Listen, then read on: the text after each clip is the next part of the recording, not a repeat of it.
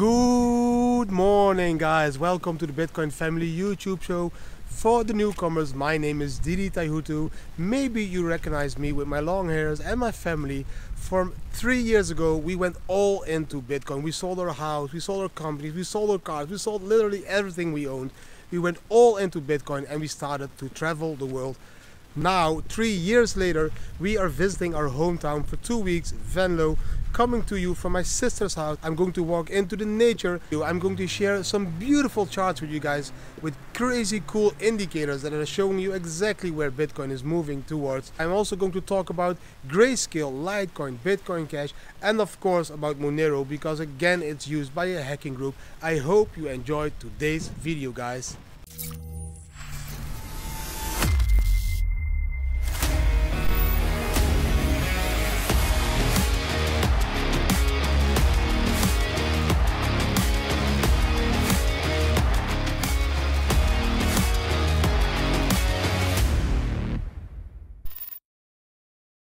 Good morning, guys. Yesterday evening was an awesome evening. I had barbecue with my sister and my brother, and it's so cool to see my nieces and nephews again. They have grown tremendously. Joan, one of my nieces, she was still a baby when we left the Netherlands, and now she's able to walk and she makes all these noises. We are sleeping at my sister's house, so we needed to change the bedrooms here and there. So my sister's kids are sleeping in one bedroom with Jessa. Jolie and Juna are mostly sleeping as friends or downstairs at the couch. We got one bedroom, and my sister and her husband have a bedroom. We could also have stayed somewhere in a hotel or whatever, but you know, if I'm in Holland, I want to spend time with my family. So it's beautiful to see how Zita and Nick's family is doing and how their kids grow up and all this stuff. I'm very thankful that I have such a cool brother and sister, and that they really respect the life we are living, and that every time we come to the Netherlands, they are like completely ready for us and just accept that we are only there for 2 weeks, and just we have 2 weeks, a lot of fun. Of course, we had some drinks, we had a lot of fun. We talked about, of course, about how we experienced Kopangan during the whole flu season. They talked to us about how they experienced the Netherlands. So you get so many stories to tell if you don't see each other for such a long time. The evening could have taken till like 4 AM or something. We have so many stories to tell. So it was a beautiful evening yesterday. But guys, you want to hear me talk about Bitcoin, of course, as well. So let's go into the Bitcoin price. Let's take this chart first. Pop. Huh? Didi, that is not a chart. Yes, this is a chart. This chart was tweeted by Alpha Zeta on Twitter. It's a data analyst or data analyst, however you pronounce it. You probably understand what I'm saying. But this analyst created this chart where you can see that what happened to the Bitcoin price every time we saw a low volatility like this for a longer period. And if we look to the chart, you see this blue line in the middle. So if the dots below this blue line, that is the moments that Bitcoin went downwards. The dots above the blue line, these are the moments that Bitcoin went upwards. Sorry, I said volatility, I meant volume. On this chart you can see what Bitcoin did when it reached a volume smaller than 30%. And every time we reach this volume smaller than 30%, after this long sideways movement with just a little bit volume, so after 30 days, the biggest probability is that we will go up if it is up to this chart. If we take a look at another chart, this one, bam! This one is a beautiful colorful one. Yes, you recognize it. It was a chart by Lisa. On this chart you can see this bullish pivot, and if you see this bullish pivot, you can see that we are forming a 1, 2, 3, 4, and now we need to go into the 5. This 5 is also suggesting that we are going upwards from here, because the Elliott wave is predicting that the 5th wave is going up, and this 5th wave would bring us all the way to $11,200 US. Another sign that we will go up from here, guys. And yes, guys, you can see that we have been going sideways for a very long time. The biggest resistance at the moment is around $9,200 US. If we are able to break the $9,200 US, we will soon go and see the 9,500, and then we will visit the 10K again, the level we are all waiting for to break again. and then when we have enough power, we can even break the 10,500 level, because that is the biggest resistance we have still been fighting for the last year. If we don't succeed, guys, it's still the same story. We could drop down below 9k, so we would visit 8.8k and then maybe even 8.2k. But for me, I'm still bullish. I think we will go upwards from here. If we zoom out a little bit and then we take the monthly chart, we take this chart, but this chart is made by BTC Jack Sparrow on Twitter. He shared this chart with us, and on this chart you can see a few vertical lines. On this monthly chart, guys, you can see that what happened every time after the halving. Every time you see an all-time high, you can see this trend line coming downwards, and at the same time you can see the moment the halving is taking place. The first halving, you see this green square, it took 2 months to break this trend line. The second halving, you can see the green square again, and you can also see this trend line coming down. This time it took 4 months to break this downward trend line. Now at the third halving, guys, you can again see the same thing. We can see this descending trend line, this downward trend line, and we can see the moment of the halving in this vertical line, and we can see this green square. We are in this green square. We are now in the second month after the halving. So the question is now, how many candles is it going to take to break this trend line? Will this be in the third month or in the fourth month?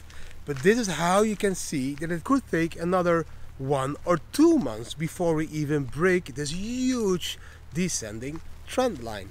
And if we break this trend line, that will be a huge confirmation of the new bull run. Then we have another chart, this one, bam! On this chart, guys, also tweeted by BTC Jack Sparrow, you can see the Bollinger Band. And you can see these vertical lines, these vertical red lines, they are indicating every time that this Bollinger Band squeezes, becomes a very tight area. The Bollinger Band can be wide and it can be tight. And every time that this Bollinger Band gets this tight, we see a breakout. If you look closely at this chart, you can see that there are 6 lines, and from these 6 times the Bollinger Band became tight, 5 times the breakout was upwards. Only once the breakout was downwards. So this Bollinger Band now becoming tight is also an indicator that we are going to break out very soon. Again, in my opinion, we are going to break out upwards if I combine this indicator and signal with all the other indicators and signals I see. But still, it is all trading and everything can happen. In football, we used to say the ball can bounce everywhere. You never know. You can try to hit the ball as perfect as possible, but when the wind is wrong or when the grass is not straight, the ball can jump off, you know. This is also with trading. You can read the charts as best as possible. You can educate you on all these indicators and signals, but still the move can be different than you expect. Some very cool news for Litecoin and Bitcoin Cash. Grayscale is now able to offer Litecoin and Bitcoin Cash to the retail investors that have access to an OTC desk. This means that not only institutional investors can now buy Litecoin and Bitcoin Cash shares at Grayscale, but also the normal retail investors are now able to buy Litecoin and Bitcoin Cash shares at the Grayscale fund. Again, an amazing step created by Grayscale. Grayscale got into the news a lot of times lately. They are doing a really good job for awareness in this crypto space. So I really like what Grayscale is doing. They are creating awareness in the normal news, in the mass media news, all about Bitcoin, Litecoin, Bitcoin Cash, Ethereum. So I think Grayscale really deserves a thumbs up, as I also think that this video already deserves a thumbs up now as well. So if you're up to that, please give the video a thumbs up, subscribe to our channel, hit the notification bell, and maybe even share it with your communities, and then I can continue with the rest of this video. Thank you. Then there is some other cool news. You can now earn real gold by playing a blockchain game. The game is called Axie Infinity. It is a Pokemon looking based game where you have these small Pokemon looking monsters and you need to breed them and feed them and do all this stuff with these virtual animals. I don't even know how Pokemon works, but with this game you can now earn real gold. How can this be possible?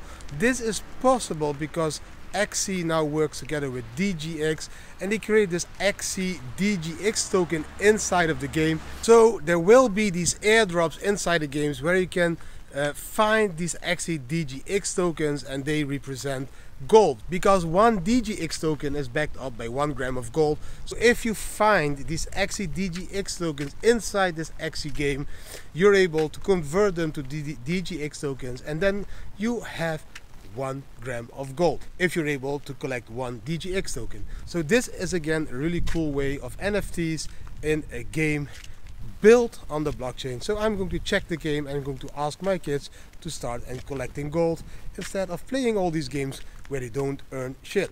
I'm going to put my kids in this gold rush. They need to play this game 24/7 to collect as much as possible gold. Let's see if they succeed.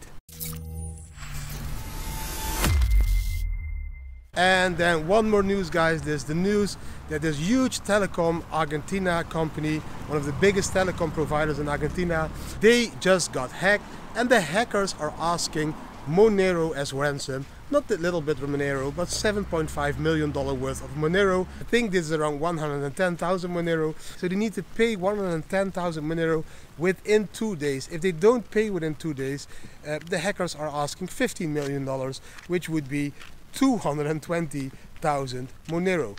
So this means if this telecom company doesn't want to lose all their privacy data, they need to confirm to these hackers and pay $7.5 million worth of Monero.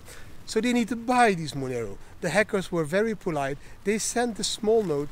You can buy these Moneros here and here and here, and you can send them by using this and that wallet. I don't think the hackers gave them their affiliate link. Next time, hackers, when you do something like this, can you give them my affiliate link? Maybe that I can make some commission on all these people that are going to buy Monero now to pay off these hackers. Let's see if this Argentina telecom company is going to pay with Monero. If they are going to pay, we should see a huge buy order somewhere on an exchange that is going to buy more than 110,000 Monero to pay off these hackers. That was the video for today's, guys. I hope you enjoyed watching this video. If you did enjoy this video, please give the video a thumbs up, subscribe to the channel, share it with your communities, hit the notification bell so you'll be notified on every new video, and if you're up to it, leave a comment because I love to respond to your comments. Please always remember to zoom out in crypto and to zoom in life. Enjoy every single minute of the day because that is exactly what makes life worth living. Hope to see you tomorrow again. Bye.